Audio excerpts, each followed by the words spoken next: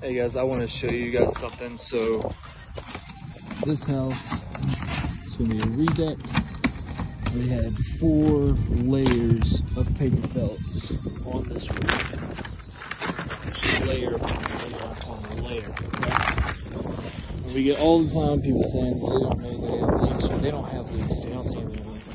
Look at this. You can see every place these shingles are leaking, and it's everywhere. And look at this.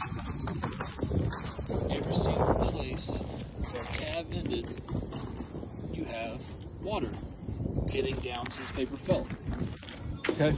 The problem with this paper felt, it doesn't breathe, it holds on that moisture.